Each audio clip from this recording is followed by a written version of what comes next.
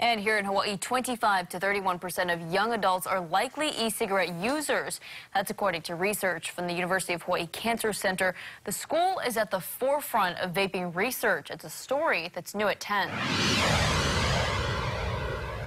Lung illnesses associated with the use of e-cigarettes are a growing problem. According to the CDC, there are 380 cases across the U.S. so far. Hawaii is on the map.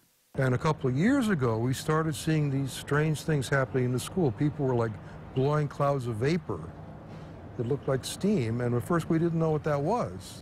But now University of Hawaii Cancer Center researchers know what it is: electronic cigarettes. In the time we were doing the surveys, the rate of e-cigarette use in Hawaii went from, like single digits to like 20–30% of the school population.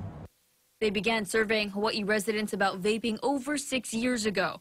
Since then, they found some shocking results. We see evidence consistently relating e-cigarette use to asthma in teenagers. So we found that e-cigarette use in adults was related to called COPD, obstructive pulmonary disease.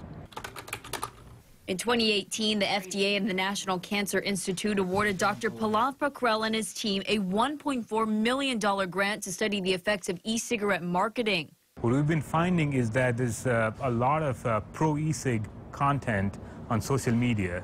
Among his many findings, Dr. Pakrel discovered that young adults ages 18 to 25 exposed to e-cig marketing on social media are 30% more likely to vape 1 year later, and that 67% of Hawaii young adults have been exposed to e-cigarette ads online. They're making it look cool, they're making it look glamorous.